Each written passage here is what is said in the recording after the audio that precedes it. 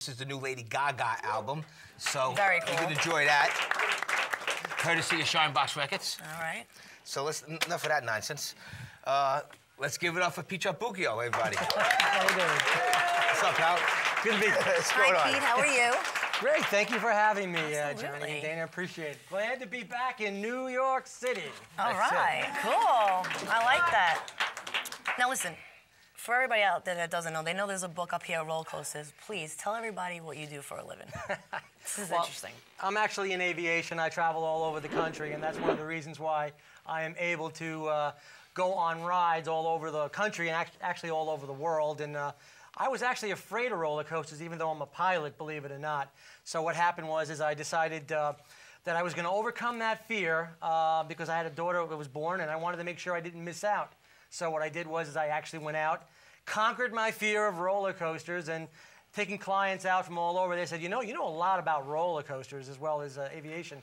You should write a book on it. So it's exactly what we did. We wrote a book called America's Top Roller Coasters and Amusement Parks, but it also has, tips for those who ride them and especially for those who fear them. So if you fear roller coasters, it's a good book for you. If you love them, it's also a great book for you as well. When did you learn that you had your passion for thrill rides? And how long and how many rides have you actually ridden? I've ridden over 400 different rides all over the country and in Canada and in Europe. And the thrill I had was when I was a pilot doing aerobatics. I love that feeling. And getting a little older right now, John, so I don't know if I can do that anymore with the zest that I used to do that. So the way you get the rush or the buzz there basically is you ride the roller coasters. And nowadays, these roller coasters are actually pretty much almost intense and duplication of what an aerobatic maneuver is. I mean, Emmelmans, loop-de-loops, and there's some great ones right here in the New Jersey area. I've done a tour, 40 cities, and again, I'm a Staten Islander, so I like being back home again. But the thing is, you've got some great rides right here in your backyard over at Six Flags Great Adventure. Yeah. And of course, one of the most famous is got to be the Cyclone. Yeah, of course. In Brooklyn. I will not get on But that. you know what the deal is with the Cyclone? I'm When sorry. you're on it, it feels like it's falling apart. That's the best part. They do that on purpose. In fact, in 1927, Charles Lindbergh, who's the aviator, he sort of crossed the Atlantic way back when, he actually was their spokesperson and said it was better than flying, and it still pretty much is. Really? Pretty much close to flying at these days. No, yeah, I had a lot of fond memories of my father used to take me when I was a kid. And I still go, but, you get like a whiplash when you get out of there. Oh, yes, you do. I've broken glasses. I've broken watches. It's really very difficult. I don't find it fun. I find it very dangerous. I don't. I'm sorry. I disagree. Well, actually, it's very policed. It's policed really well. And this is for everybody also.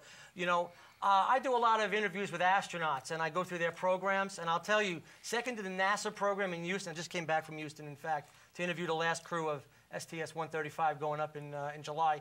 I will tell you that they police the industry so well that every day they're there, and if an incident happens, let's face it, if an incident happens at these amusement parks, they close down. Yeah. They have a problem. So they are very safe. It's all an illusion, Dana. It's all an illusion to get you there, to get you a little frightened, but then when you get off it, you're like, I've conquered it. No, you know what I do? I'm the bag holder. I'll hold everybody's pocketbook and eat candy and just. You? I'm good. Yeah. You know I'll what? Just stand there. You're talking about Six Flags, and I don't get scared for nothing, but that was that Key to Car? What's the name of that plane? King to Car. That thing scared the shit out of me. I mean, I wanted to get off it. I was getting so much anxiety, and I had these little kids were next to me. They went on it like 5, 6 times, and I went on, but I thought the thing was going to shoot off into the moon. It was scary. Well, congratulations. You actually rode the second fastest roller coaster in the world. That was nuts. It used to be the first until one over at Abu Dhabi just got built, which is a little bit faster. You went from 0 to 128 miles an hour was amazing. in 3.5 seconds, up 440 feet, back down 440 feet, all in 18 seconds. No, it was about 30, what is it, 45 seconds, 30 seconds? It's actually about 18 seconds. Are you serious? But when you go to the top and you go over, it feels like you're going to actually drop onto the floor because you go in. That's true, and it actually twirls around, giving you that corkscrew effect as well. It's a great ride. Not my favorite, though, but it's up there. It's definitely up there. I had a question. I want to know what your family, your wife, your kids think about all this. Well, they think I'm going through a midlife crisis, and they're probably correct on that. I've been traveling a lot, and obviously I've taken them to all the places that I can normally go to. And we're actually going to be doing some network stuff, and I'm going down to Florida to actually do some filming for the CW network, and I've done MSNBC and Fox News. And they just love the fact, because sometimes, in fact, tonight, my daughter says, Dad, do you think I could get on television tonight, too? Because I've put her on. I've put her on a few times, and she's doing something else, unfortunately. But she's done several with me because, let's face it, she's the reason why we did this, is overcoming fear and a labor of love. So, yeah, they love it. A little strange, but for my age, but they love it. I have to Well, how old are you, if you don't mind me asking? I'm a half a century old. Nice. Does this man say them? Don't understand. So good. Now listen, I know there's a big argument about wooden roller coasters versus the steel roller coasters. How do you deal with that, and you know, what's your suggestion when people tell you that? Well, it depends on what you like. If you like that rickety feeling like it's falling apart, you're going to go on a wood coaster because they make them so they sway. And they're a little rougher than the steels. If you want real, like, high-speed, thrill ride action, 5Gs, you know, basically you want to go on the steel coasters. They go a lot faster. They're a lot smoother. Both are great. The organization that I represent a lot is called America Coaster Enthusiasts. It's a group of about 6,000 or 7,000 enthusiasts. They go all around the country. And they will tell you they love the old wood coasters because they're classics. They got the old bars and like the Cyclone. Being a half century old, I rather go with the ones that I don't need to see a chiropractor afterwards. So I tend to go with the steel coasters. Kindakar, Nitro also is a great one. You went on that, Kindakar? I've been on Kindakar several times, and sick. Nitro. And my favorite is actually right here on the book cover, and that is a ride called Millennium Force. And it's in Sandusky, Ohio, and Cedar Point in Sandusky, Ohio. It's a fantastic ride. We've got some really good stuff out there. So if you're going to take a vacation, take it now. You've got Harry Potter World, obviously, over at Universal Studios, and there's so much going on now. That's where you'll find me, in Harry Potter World. I'll just stay there. I do love the movie, but do you have any tips for those of us, myself included, that are afraid to... I've got 3 tips. Number 1, keep your eyes open, because if you close your eyes, which I think you might do every once in a while, Dana, I got that feeling. Well, the picture that they took of me from, you know, when you take the picture, my mouth was wide open, my eyes, I looked crazy. I ripped the picture up, actually. Always keep your eyes open, because I learned this as a pilot. You suffer from vertigo. Once you get off that ride, that's it. Anything you ate's coming back up, okay? Also, breathe and scream. It's the only place you can scream without getting arrested.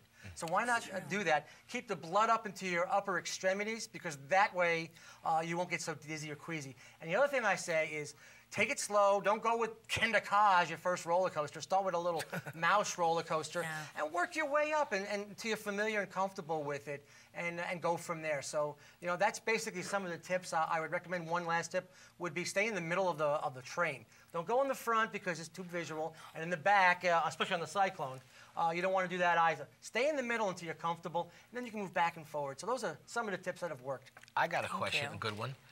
Do you ever come across anyone that had a heart attack or anything like that? Well, I am CPR qualified, so I hopefully that won't happen. There have been incidences, obviously, that isn't concern.